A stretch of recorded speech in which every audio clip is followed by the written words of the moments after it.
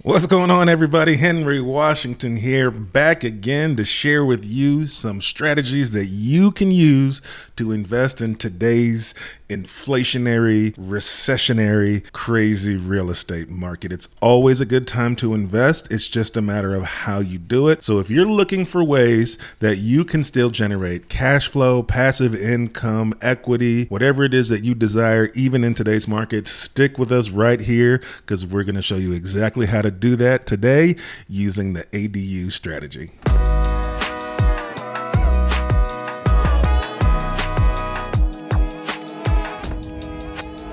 As always, make sure you please like and subscribe to this channel so that you can keep getting amazing content like this. You can keep getting ideas on how you can invest right now. What is an ADU? Well, an ADU simply stands for an additional dwelling unit. So that means you have a property that has one residence, but it also has an additional dwelling unit or a second residence on the property. Sometimes it can even be a third residence. And so the way to think about these and the way to look for these is you want to look for single family homes that have some of this key wording in the descriptions, like ADU or mother-in-law suite is oftentimes used, or granny flat, grandma suite. You can look for things like basement apartment or garage apartment. Or when you're looking through the pictures, what you're looking for is a space that has maybe an additional kitchenette in it or something that's different from the main kitchen in the house. That's an indicator that that unit or that part of the house could be already either an ADU or could be easily converted into an ADU. The reason that this strategy is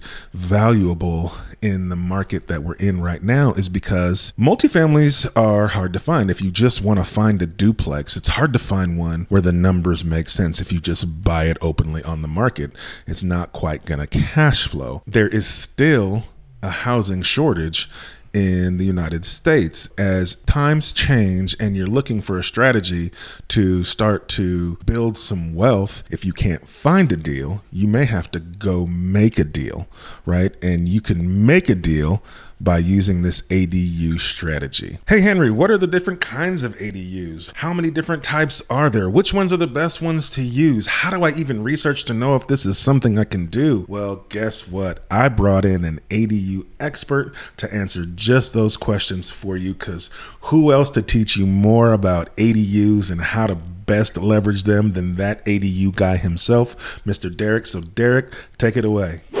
Thanks, Henry. Derek, that ADU guy here, and I'm going to share with you guys all the types of ADUs you should be considering as we head into this new, potentially recessionary market cycle. This is my favorite strategy right here. Buy a primary residence with 5% down that already has a legal existing ADU. And to make this property even better, it has a detached garage with alley access that we're currently converting. With this strategy, you can show up to the closing table with 5% down and get 30-year fixed rate financing. So behind me is an example of a wonderful strategy. It's probably the most underrated and underutilized ADU strategy out there. It's the internal carve-out ADU, and that's where we take a large house, we section off a portion of that house, and we legally convert it into an independent living space. This is a great strategy for somebody who's not quite comfortable with the traditional house hack roommate situation. In this option, we get a little bit more privacy. It's also the most affordable option if you have space within your existing house. As we continue our tour of different types of ADUs, I can't help but talk about the famous garage conversion ADU. This type of accessory dwelling unit probably generates more calls and more questions than any other ADU strategy. Ideally, it'll be detached. It's really nice if the garage has alley access, but most importantly, as we enter into a potential recessionary cycle, a lot of homeowners and new investors already have a garage. So if you can find other space to put your storage in and convert that garage into much needed living space, it's going to be a win-win for both tenants and investors alike. Another strategy to consider is the ADU above garage. And this is a good option if you're having trouble meeting the parking requirements, because you can have the ADU and the parking all within one footprint. And last but not least is my favorite type of ADU, the detached standalone new build.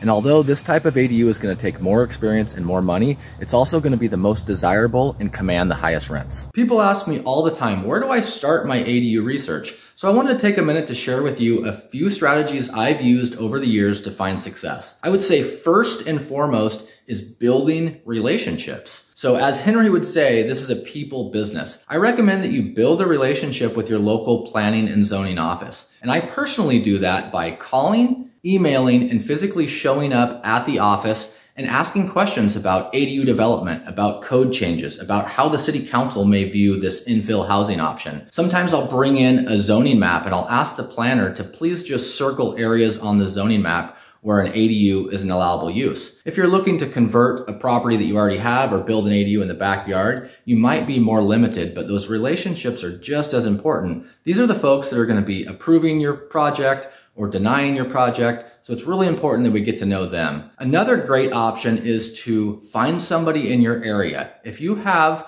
ADUs as allowable uses in a zone you live in, I promise you there's at least one semi-expert in the process. Find that person. I'm sure they would love to share everything they've learned. Offer to take them out to coffee, try to add value to them, but find somebody that's done what you want to do and ask them how they did it. That's probably the number 2 piece of research I would give you. The third option is to find a local coalition. So these are popping up all over states across the country right now. If there's not one in your local jurisdiction, there's probably one close. But look for a coalition that advocates for ADU development and call them and ask them questions. There's also obviously a ton of great information on BiggerPockets. And if you have several hundred hours to go down a rabbit hole, just go ahead and Google ADU. There's tons of great information out there. You just have to make the time to consume it. It's only fair to include a couple of common ADU objections, and I'm going to break those into 2 categories. The first is regulatory, and the second is emotional. So on the regulatory side, it's simply the rules. Some jurisdictions will allow ADUs.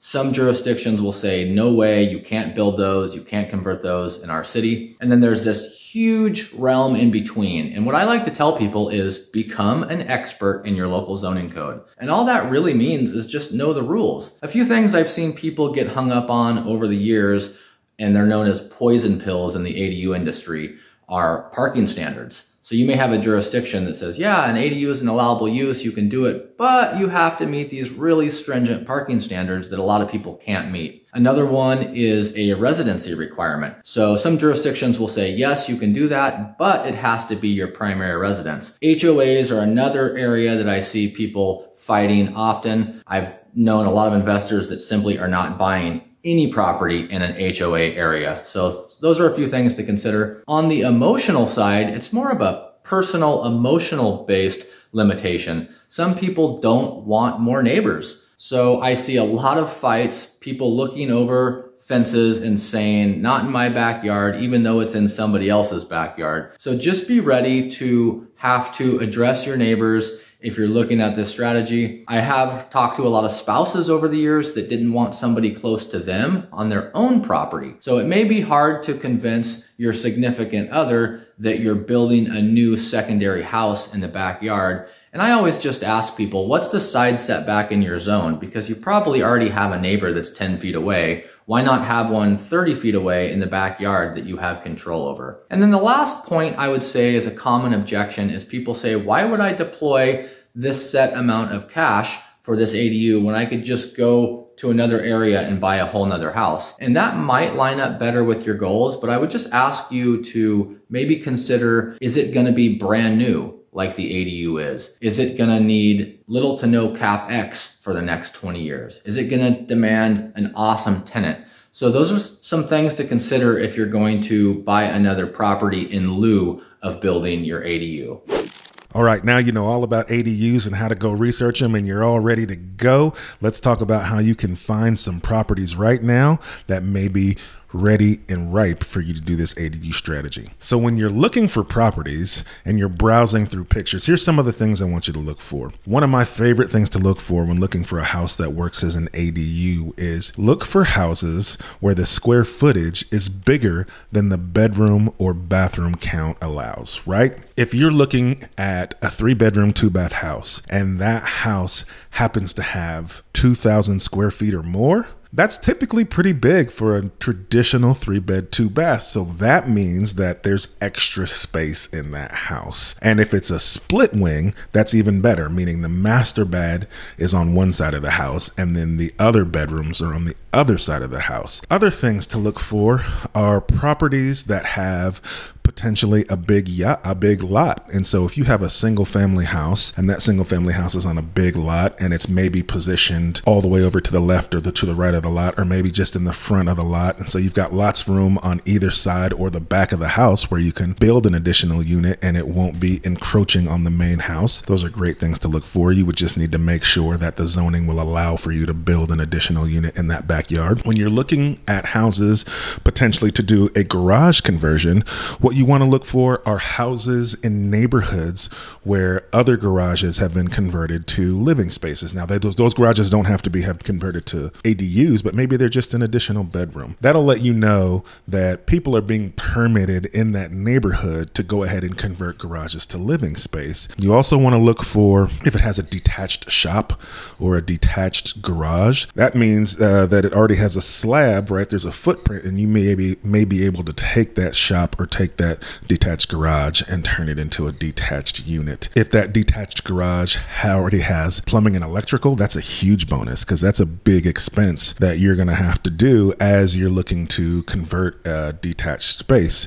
So if you can get that already done for you by that exterior garage having plumbing and electrical, that's a big bonus. Entry. So you want to make sure that your ADU will have a place where someone can enter that property without having to walk through your living space or bother the other side of the unit. So be thinking about that from a logistical standpoint as you're reviewing these properties. If you think back at some of the houses you've looked at over the past year or so, I bet there's some that would have been perfectly right for this ADU strategy. All right, folks, so now you should be equipped with enough information to go out there and start looking for properties where this ADU strategy might make sense. You now know what an ADU is. You know the different types of ADUs that you can do. You also know how to go ahead and start researching if this even possible in your market. And you know how to go and start looking for deals currently on the market that would make sense as an ADU. So take these tools, go out there, start investing, start building wealth. If this was super helpful for you, we would appreciate it if you would like and subscribe to this channel so we can keep showing you great content, great investing tips and tricks to help you. And as always, you can follow me on Instagram. I'm at the Henry Washington on Instagram. Thank you so much for joining us, and we'll see you at the closing table.